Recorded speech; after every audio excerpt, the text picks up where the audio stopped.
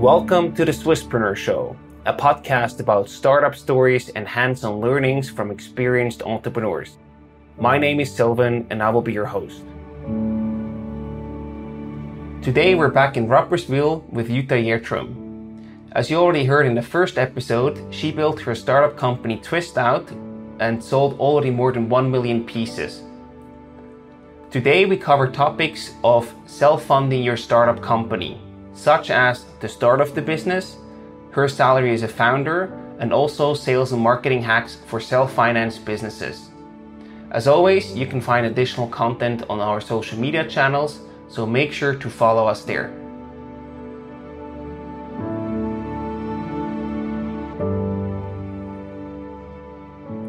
If you love books and pursuing new ideas, but feel like you don't have the time, I have just what you need.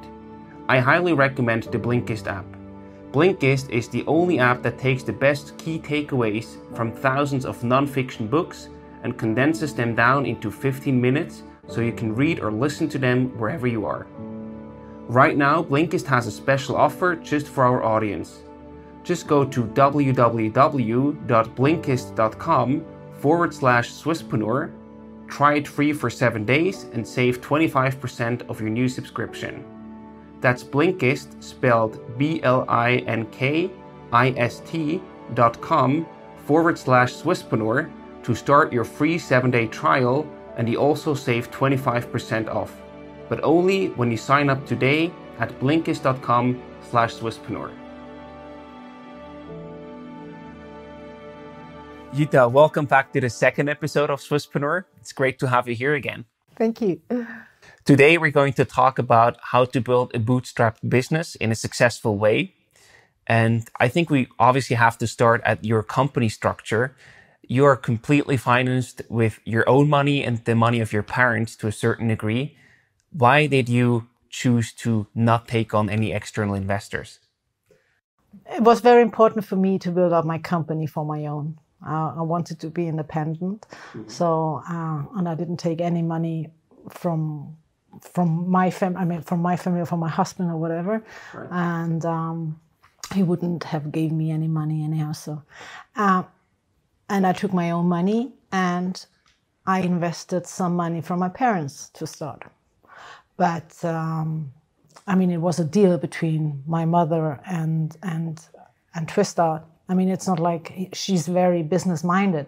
So it's not like, yeah, daughter, sure, yeah, I will give you the money. How much do you need? She said, how much do you need? For what is it for? And you have to pay interest. I did. This is really, it was a deal. It's not like, yeah. It's not the welfare. Yeah. How did you then convince your mom? Because she seems to be very business-driven and asked for what you need the money for. She was asking for interest. What sort of business case or proposal did you make to her that she actually said, yes, I'm going to give you some money? I didn't have to convince my parents anymore because they liked the product and they said, okay, try it, give them a try. So it was clear that they don't give me the money just for, I don't know, just do something with it.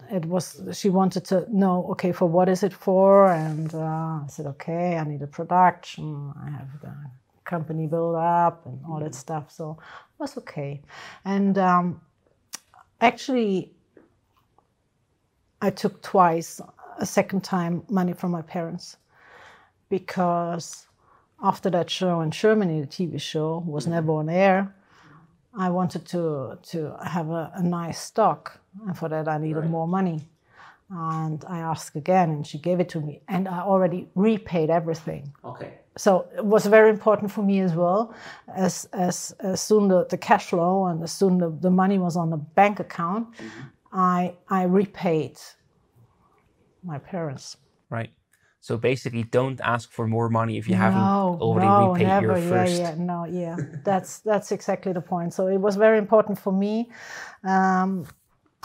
that I can start without any debits and yeah. Mm-hmm.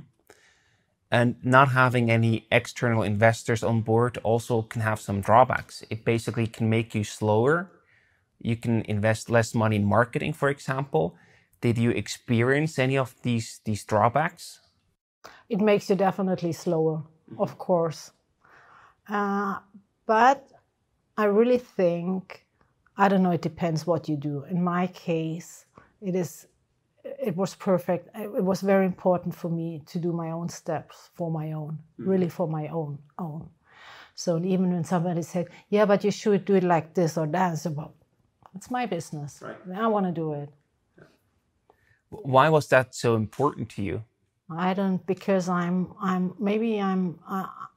a little bit defiant. I am. I always was, and I still am. And I'm defiant. Yeah. I don't know. It's my own thing. It's it's something just for me. Yeah. It's just for my own. Just for no special reason, actually. Okay. And was there any certain moment, looking now back in time, where you wish you had more money available than you actually had? Or was that never really an issue because you went your own way and just took it as it came? I took it as it came. It was okay. I always had money, actually. I'm sure. I mean, then you start counting. Okay, you have orders here. Okay, you get the money. Yeah, with the cash flow, it's always a problem. I always had the money. The company was always fine. You know, don't forget I'm Swabian, huh? Maybe makes more sense for you. I don't know. You know the Swabians, how it works. It's like the Scottish people. Okay. Okay. So I never spent money I don't have. Right. Never. Yeah. So I really count. I always, I'm very kind of, very sparsam.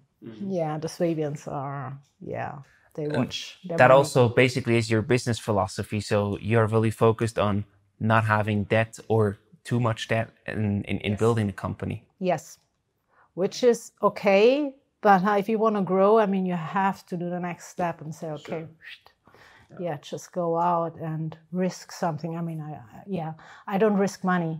That's right. I risk the money I have, but I will never risk money I'm not having. I think risk is also a very important part here because you are self-funded, self-financed. So you basically have money at stake. How do you deal with that sort of risk, or also maybe a sort of a fear of failure, if there's any? How do you cope with that risk? The only fear of failure is to lose the money. But that's what I said at the beginning is, I said, okay, this is the money I have and this is the money I spend. If the money is gone, it's gone. Yeah. It's fine for me. I tried it. It's okay. But you can't, at the end, you have to check your cash flow. You have to check your debits. You have to check your bank account. I mean, of course, it's very, very important. I mean, another important aspect is also the founder's salary, basically. Until today, you still don't take any salary out of the company. Yeah. Why not? I don't pay me a salary. I could pay me a salary. The company could pay me a salary. But still, you don't. I don't, because then then I would have less cash flow, and then I would be limited in doing my business. So I'm using actually my salary for my security stock. The other thing is, if you're working with major customers, it's a big responsibility. So what I do, I take care of a good safety stock. So I can create a trust in me as a startup. I mean, it's always a little bit difficult for the big ones working with startups. Right.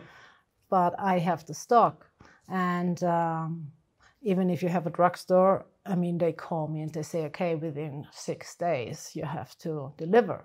Yeah. So you need to have some available cash to then. I need to have a warehouse which is full or even full. I mean, I do have quite a big warehouse. And although you mentioned that your husband was not a big support during the Shark Tank episode when you actually called him for advice, I'm sure that he was, or still is, a very strong supporter of your business and also supports you in probably any way he can.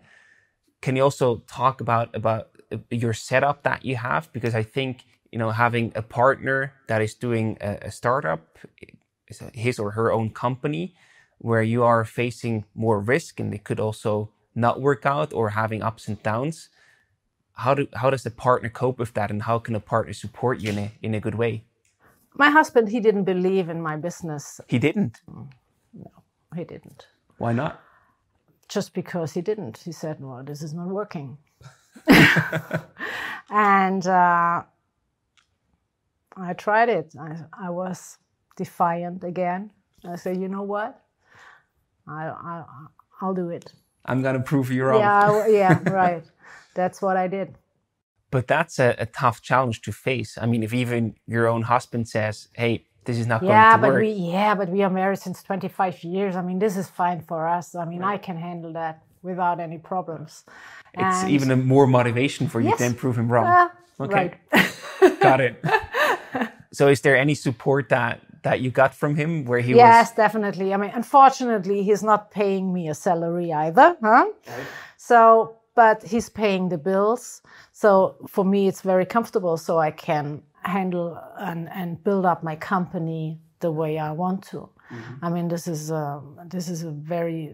for me, it's perfect. And now, I mean, after half a year, I mean, he changed his mind. Yeah, of course. You proved him wrong. Yes, I proved him wrong. And he gives me support if I have IT problems, if I have contracts to read, to double check, and stuff like that. I mean, he's here. When I'm asking him, he's helping me out. I mean, this is clear. Of course. Today, yes. But not in the early days. Still, I can also imagine that, you going through these ups and downs of entrepreneurship, basically, and also facing challenges with the TV show, and you have a huge stock that is not selling because the show is not airing, for example, that this can also put some pressure on your relationship or on the finances of a couple or of a family. Did you have any big challenge that you had to face, or? Yes, of course, because I had a very good salary before. Huh? I mean, this is money. Yeah, it's not there anymore. It's not here anymore. That's the easiest thing. Yeah. So you also need to have a certain sort of buy-in of your husband to then say, yeah, it's okay that you sort of don't take that salary anymore and follow your own. Yeah, he says, of course, okay, why don't you pay you a salary? Right. Pay you a salary. Mm-hmm. No. Yeah, but we could this and that. No. So, yeah, I still have a little bit time. So, of course, I have to do it in my way. I have to do it with, no, I'm not paying me a salary, and that's okay. But then I guess there are certain compromises that you have to take, right? Yes, of course. Yeah. Do you have a good example for one? Like maybe... A lot of examples. I mean, it's like when you're married, so talking about money, it's always here. So, okay, I don't earn any money. I only need money. I don't need a lot of money, I have to say. Mm-hmm. But I need money. And my salary is missing. I mean, a lot of things. I don't know if you go on vacation, and you have, the other thing is you have a standard. I mean, you have your monthly bills. You have them. If I'm working or not working. They don't care what you do. They don't care if I have a salary or not. And I mean, you have, after all these years, I mean, you have a standard and you have your bills, and and now he's the one who's taking care of it. Yeah. I think this is also very inspiring, because if people want to start their own companies and they are in a relationship, they have a partner, or are you married as you are, I can imagine that this will be a topic that you have to face and address and openly and honestly discuss with each other to find a good solution to make it work. And I mean, we had that. They didn't show it in the Shark Tank, but what they said, oh, this is great. You do it 100%. You quit your job, and I said, yeah, but I mean, if you have to pay your money, I can do it because of my husband. Sure. But I know a lot of startups. I mean, if you have to pay your monthly rent, and you just can't say, okay, I quit my safe job. Absolutely. Just for, I don't know, trying to build up a startup. Yeah. Yeah. So, and if you start with 20 or 30 or 40%, this is okay. I mean, even for me, for Twistout, it would have been okay, but it wouldn't have been okay for my job I did in the castle.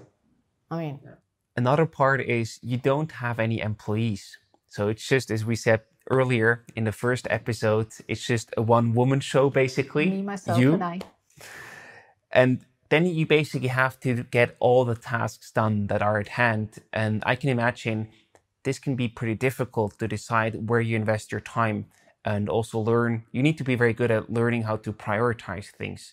So how do you decide where you spend your time and what you actually want to get done, what you maybe outsource, and what shouldn't be done at all?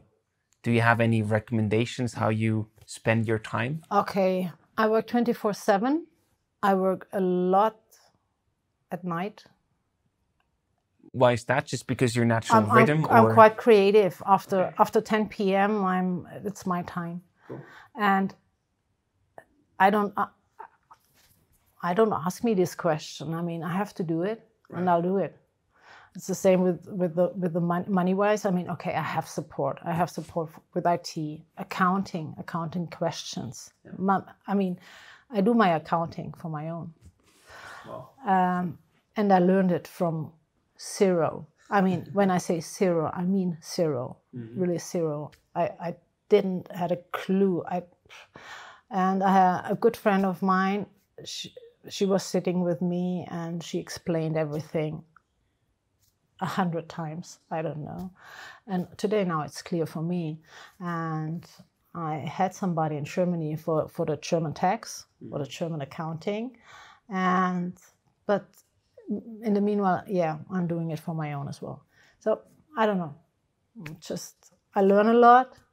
So I know it was as well good at the pitch at the Shark Tank, because you know exactly what's going on in your company when you do your own accounting.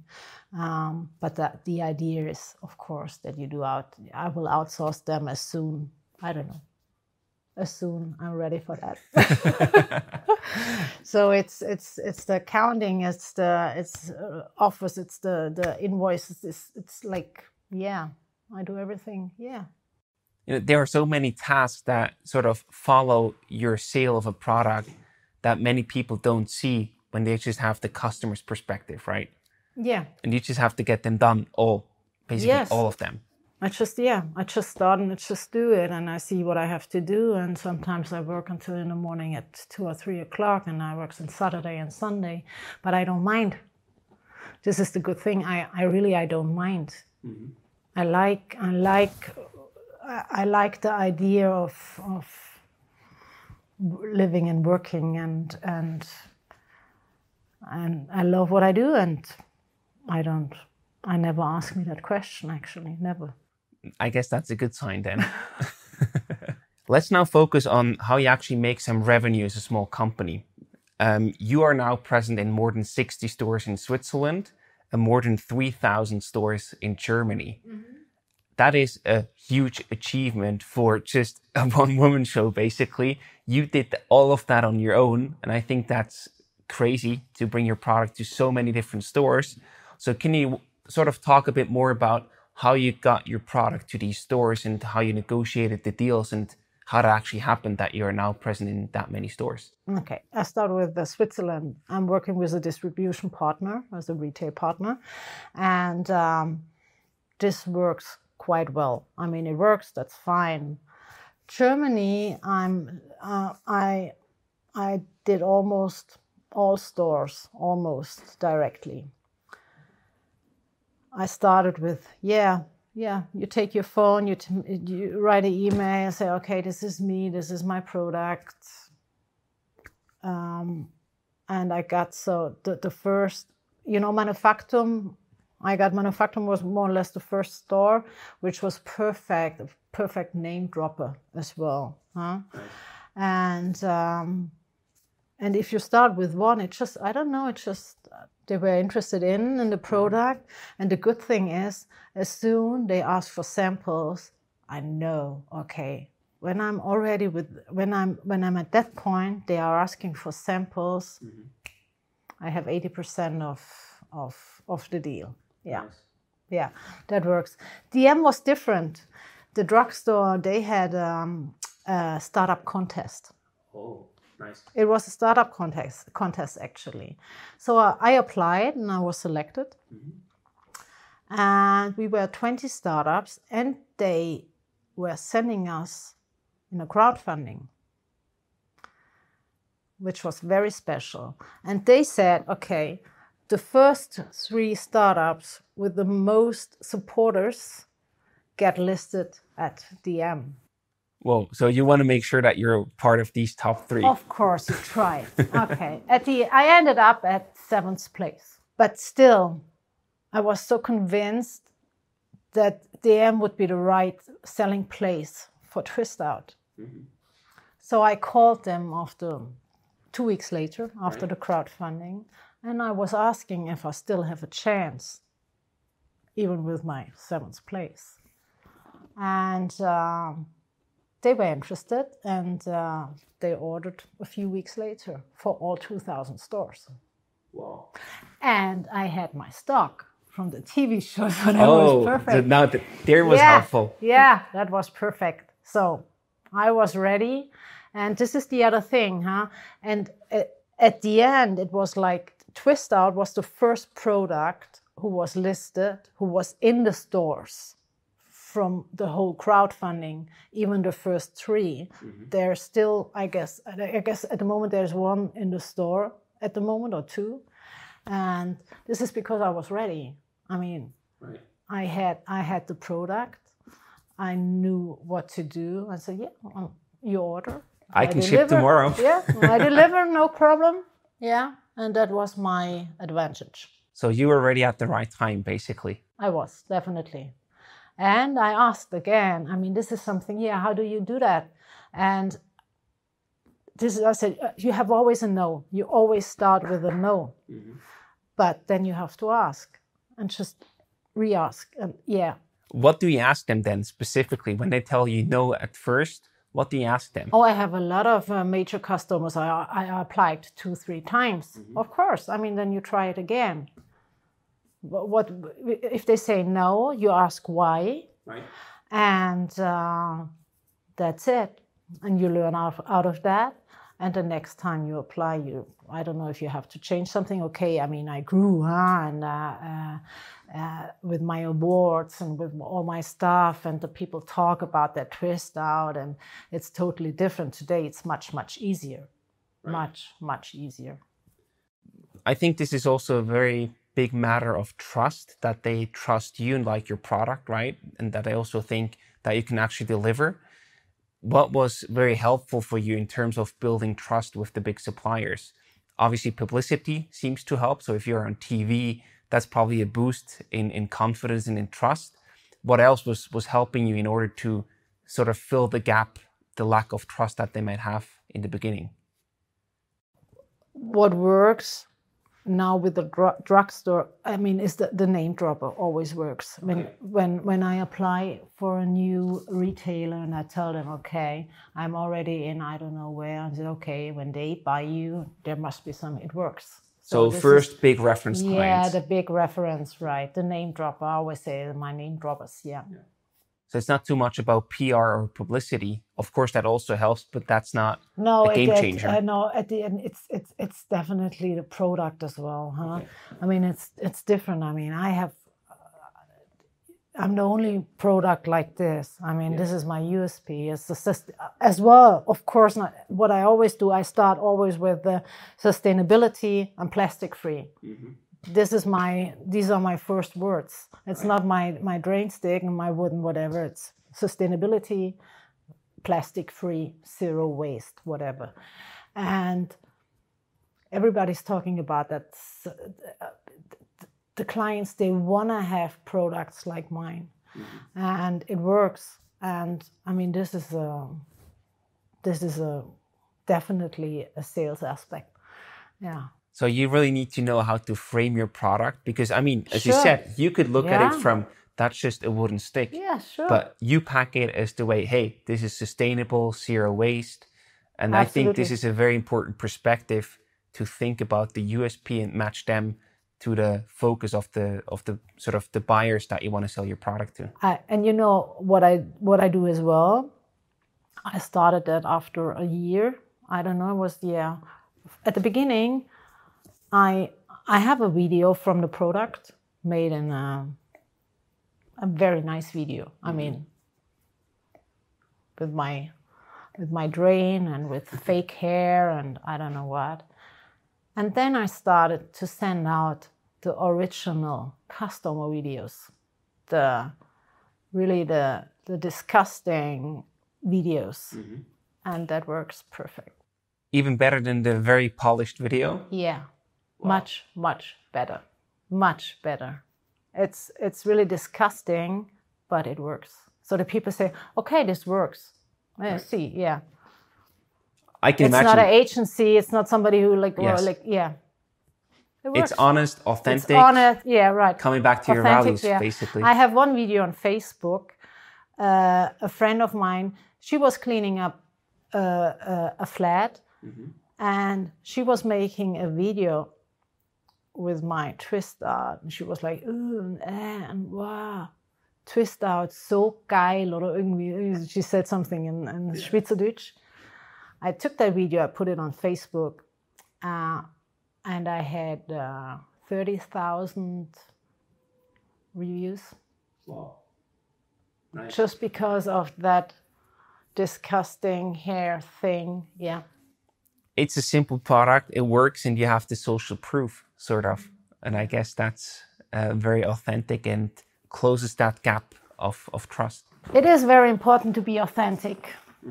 And this is what works actually today, even in business, even with the big ones, even with the big retailers, with the major customers, this is be authentic, be who you are. We also talked about the importance of your first big reference client. You closed yours by just calling them and talking about the product, basically. What did you exactly tell them that they then got interested in you? Do you remember? No, at the beginning, I mean, I have I applied with the email, and I have my nice sheets and whatever, and I sent the samples, and what do I tell? I said, yeah, something new, something, what I said, sustainable, something, my USPs, and it worked. It worked with the first stores. I mean, they're all organic, side of organic direction. So yeah. No, I love it. You basically also looked for your first niche, if I can frame that correctly. So you started with the organic stores? I started with the organic stores and with the do-it-yourself stores, which in my opinion, that's not the right place for Twist Out. But still, I do have my stores in Germany. I'm definitely, the best place for Twist Out is being, I always say, between butter and milk and between makeup and muesli. This is something you buy just in between. You say, okay, this is nice. I want to try that out. And I just take it. I'm perfect in food stores and in drugstores. A micro would be nice as well. Absolutely. Hopefully one day. Maybe. Have you also thought about doing anything in regards of teleshopping, for example? Yes. The problem with my product, it's too cheap, actually. So they love to start up from 20 francs on. So what we can do, that we do a double packaging or whatever kind of that. So we will see. Yeah, we talked about that. You know, there's a fantastic movie. It's called Joy. Maybe you've watched it. It's about a kick-ass female entrepreneur. And for me, I see so many parallels to you, basically. You're already the second one who's telling me that. I have somebody who's working for the Handelstate in Zurich, and he always says, you are like that, Joy. You are, yeah. A kick-ass female entrepreneur. Yeah. Just the teleshopping part is missing. That's why I actually thought, yeah, okay. No, but we are working on that. Cool. Yeah, we are working on that. And, being a solo founder, a one-person company can also be a drawback because people could think, is this company even professional? Can they actually deliver? And I think also your biggest retailer, DM, was very surprised when they actually saw, hey, are you actually just a one-person company? Can you talk us more about how you actually handled that and how the situation occurred? It was, I applied, and for the listing, I had to fill out all these documents. Mm-hmm. And of course, the orders, the accounting, so all the different departments you usually have in an office. Mm-hmm.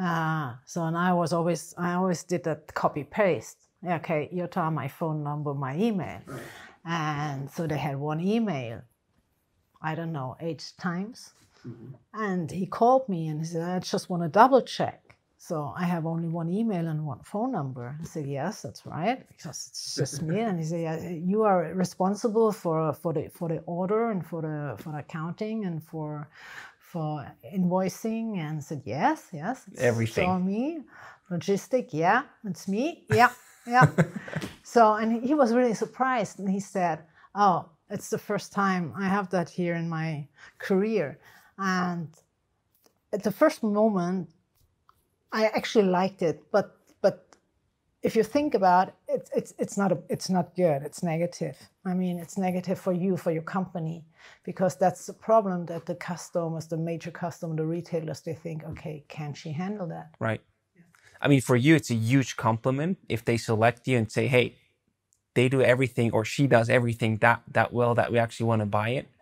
But at the same time, from their perspective, it could also be, the negative aspect. Yes. Can that actually work? And I do have, I had offers as well, quite a good one in Switzerland. And they said, we want to work with you, mm-hmm. with the distribution. It was a company as well in Switzerland. Said, okay, I'm not working with them, and I will not working with them. So there was, no deal. Mm-hmm. Again, the gut feeling, I guess. Yeah. But it's okay. In the first episode, you also talked about the time frame, how long it can actually take from negotiating a deal with a distributor or a chain, and then actually getting your product in there and making the first revenue. Can you walk us through the process? Because I think for many people, this is a bit unknown, or they haven't gone through such a process themselves. How does it work after you successfully pitched it? Then you sent them some samples, I guess, or they want to meet you in person. How do you then get your product from the first interest into the store? What's the process there? I would say half a year. It takes about half a year. Yeah, I mean, you apply for it, then they ask for samples, then you have the pricing, then you have all the documents for the listing, mm-hmm. then logistic, how does it work? Do I deliver? Do they pick it up? All that kind of stuff. Then packaging displays. How do you sell your product in the store? Mm-hmm. So, and when you have one store, they want to hang it. The other one, okay, it goes into the shelf. The next one, he wants to have a big display. The other one wants to have a display with 20 pieces in it. The next one, I mean, it's never the same. Never. Mm-hmm. Never. So now I'm as well. It's they have about 130 stores in Germany. It's an organic store chain. Same thing. So I do now. We have to do new displays because they said I want to have a display. It should be like this and that. I said okay, I will do it. Of course I do. I mean, and it takes quite a long time. Or they said, okay, then you have all these vacations in Germany. And Germany is or even here. Then it's okay, then it's summertime. And then, okay, then you have, I don't know, during Christmas, nothing happens. I mean, there's a month just goes like that. Yeah. Then you ask again, oh, we forgot you. Yeah, we do it now, yes. And sometimes you have as well that the purchasing department says, okay, we want to have the product in the stores. And then they start to ask all the stores if they want to have the product in the store. So it's an internal thing which takes quite a long time. And yeah, but you have to count with 6 months. Yeah, it is like that. And now we talked about the early days, how you actually got your first products in these many stores. How do you do the sales and retail part nowadays? You also mentioned the United States, where you plan to expand to over the next couple months. Mm-hmm. What is your biggest driver? Is it still with retailers that you sell your product to? Do you have other channels in mind or already set up? What is your current distribution strategy for Twist Out? Yes, definitely the stores, the major stores, the major customer. This is something which is for me, this is my focus. Mm-hmm. Twist Out would be great. I do have as well hotels working with Twist Out. Interesting. Yes. I started applying for hotels and it worked more or less. I mean, I have hotels working with Twist Out, but this is the point now. I cannot do everything. Right. So I have to choose, okay, do I go this way or do I go that way? Mm-hmm. And I choose the retail focus, to have my focus on the retail. And why specifically did you make that focus? Because you have a higher leverage and higher amounts that you could sell through that channel, or no, what was the decision? The retail thing is I wanna place my product more or less all over. This is my target, and I want to make a brand out of it. Okay. And this is why I have to be in the stores. Right. Yeah. But what I said as well, and then the next thing is, I mean, to come into a store to get listed is one thing, but then you have to start working, because it's much more important that the clients take your product and go home with your product. Right. This is the point. Coming into a shelf is one thing, but getting out is much more difficult. And how do you get that done? Because you already sold more than 1 million sticks, basically. I sold them, yeah, but I mean, they are somewhere, huh? Right. But this is exactly the point. I mean, this is marketing. Mm-hmm. Then you don't have the money for the marketing. This is one thing. If I would have money, now at that point, I would take a lot of money just for marketing. What would you do with that money? Like, if I give you 1 million now, what would you do with that money? I would go on TV. For a million, maybe, I mean, yeah. Probably not yet. No, not yet, no. Yeah. So it would be newspaper articles and stuff like that, okay. Yeah. So that's the reason why I do a lot of contests with all these awards. Just that the people talk about, and that I can say, listen, and it's very nice as well. It's interesting. I mean, the Green Product Award, I was selected last year.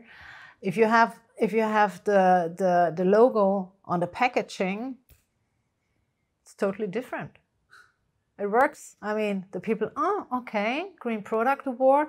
And then I had my German Innovation Award. I was, this was quite good. And now the next step is I applied for the eco design in Germany. And I really do hope that I can make it.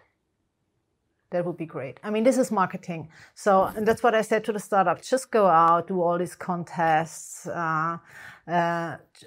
see what they say. I mean, it's interesting for you as well as a startup. What do they think about your product? It's not a retailer, it's not a customer, it's not a friend, it's not family. It's just somebody said, okay, what is this? What can we do with that?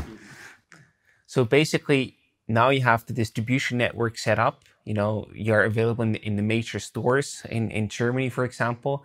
And now you also are responsible for creating the pull that people actually go to the stores and buy it. Right. And that's your next focus. Genau. That's my responsibility. definitely.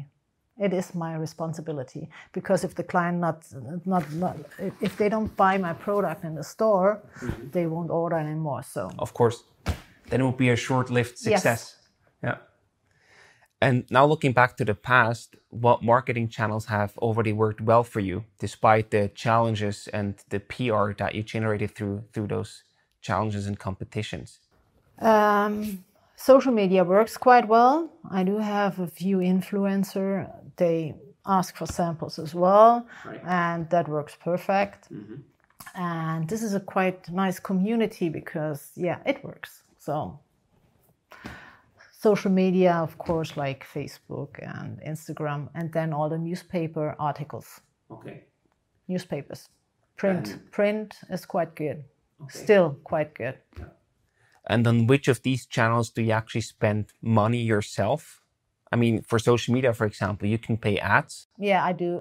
No ads, no, but I don't pay for the ads. No. What I do is like, okay, if I have a nice video and something like that, then I put out, yeah, but then I pay a little bit. And newspapers, do you place actively paid ads there, or is it also more PR? I paid once for a newsletter in an organic something newspaper. All the rest, no, I didn't pay for it. And for the influencers? No, not yet. Okay. Never. I paid, of course, I had here for the Shark Tank and my German Innovation Award, I had a PR agent who helped me out. I mean, I paid her, of course, but really for the newspaper articles or something, I never paid yet. But I would. I guess I would now.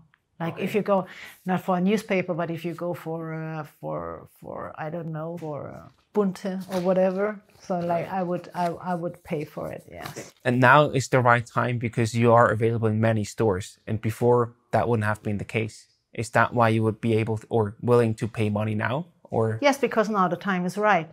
I mean, for me, it was important that first of all, yeah, I need to have some income. I mean, if I would have the cash flow, the budget, I would have do more marketing. That's why I'm doing these contest stuff. I mean, this is perfect, and you meet a lot of startups. And this works quite well. Right. Yeah. So basically, if I understood that correctly, you're just hacking your way through PR, through marketing that doesn't really cost you any money except time, your time that you invest there. And at the same time, you first focused on building the distribution network to bring your product to many, many stores. And now you're slightly switching and sort of readjusting the focus to paid marketing. Yes. Was there any certain let's say like limit or red line that you crossed in terms of revenue or income, where you say now is the right time to actually shift the gear or the focus from hacking my way of doing marketing to paid marketing? No, I mean, I realized that I have to push my marketing now. Okay. I mean, I'm really out now in the market. I mean, I have to do something. It's not done with a little, I don't know, a little newspaper article. It really, I have to push my marketing now. Definitely. I mean, that I can see. And what role does your own online shop, for example, play in that regard? I mean, your most important sales channel is basically the distributors that you work with. Yes, it's not my online shop. I do have an online shop because I have to have an online shop. Sure. And it's nice. It's okay. I mean, but it's not my focus. I wanna do the own shipment and all that stuff. The idea is really, I mean, I have a product. I have to sell loads of them. Yes, because it's like francs 90, right? Yeah, loads of them. So that means I need the major retailers. Yeah, that makes sense. Definitely.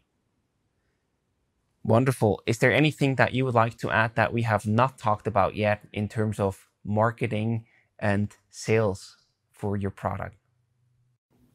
No, I think we have everything. We have all the, no, I'm fine. It's good. I really like your story because I think it shows you tried different things. You sort of hacked your way with a certain bold attitude that you just said, let's just go out there and do it. I don't take no for an answer. Yes. Yeah. And then you ended up in the good position that you are right now, where you're actually able to shift the gears to more a paid marketing activity and sort of get to the next growth level and even expand to the States. Yeah, it's interesting because it's learning by doing. I mean, as you see how it works and how it goes, and you have everyday challenges, and just go for it. Just do it. That's what you said. Just, go out and do it. Just don't think about it even. I mean, you have to know what you do, but just do it. Yeah. And also, I mean, you have a product that you started out of your own problem. Yes. You wanted to find a solution for it. So you were really driven of making that happen. And then everything else about business, about doing sales, negotiation, and so on, you just learned on the side by just doing, testing things out. And you could always figure out a way to get that stuff done, even accounting and bookkeeping that you do yourself. My father said that at the beginning. He always said it's always better if you do the things for your own, just to see how it works. And he's right. And it's the same thing with the distribution. I mean, what I found out that I'm more successful when I'm selling my product for my own directly. Because, okay, who can sell my product? Like, I mean, with the convention and with the passion I'm doing. I mean, this is really, if I have a distribution or a distributor, it's like, okay, I'm a twist art. This is product number, I don't know. Sure. And no, if you do it directly, it's totally different. Totally. But also a certain limit to scaling the whole thing, because you cannot That's the point. Yeah. just multiply your time or your appearances just by that. That's why I have to change, Makes sense.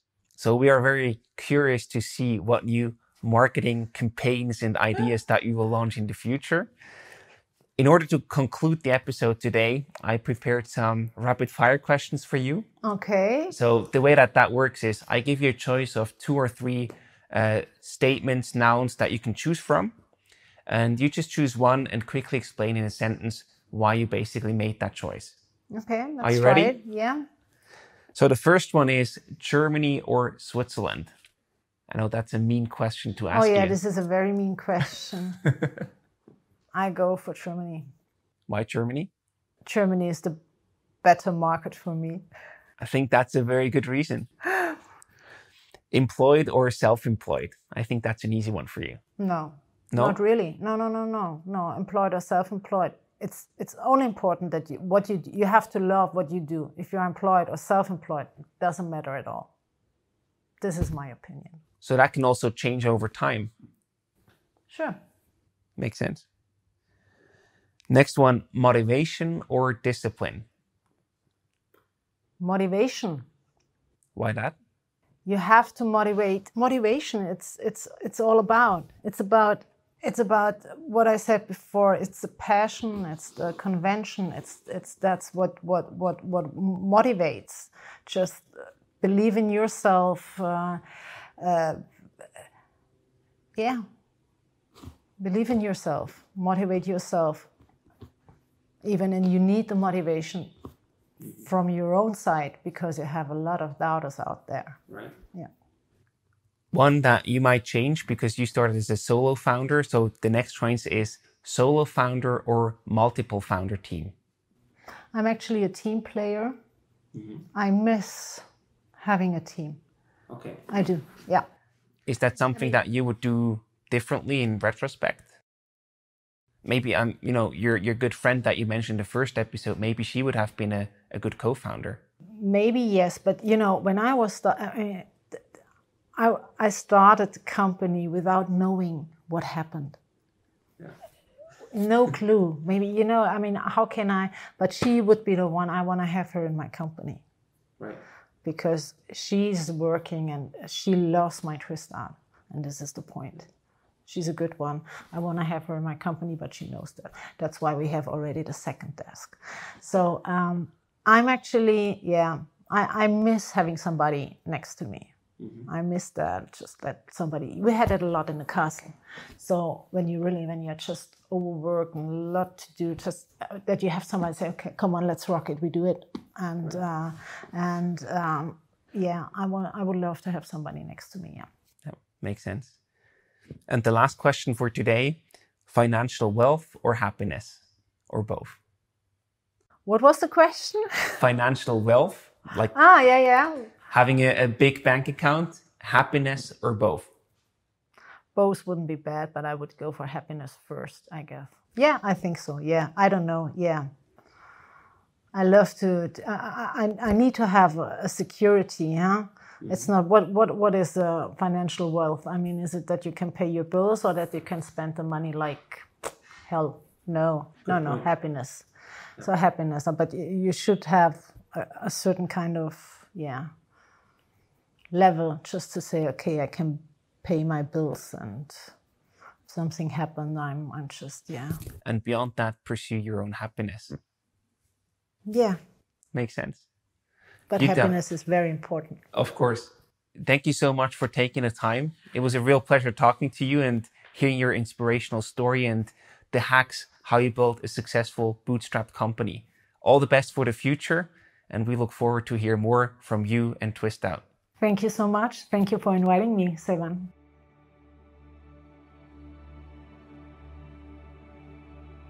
I would like to introduce you to SBB Startup.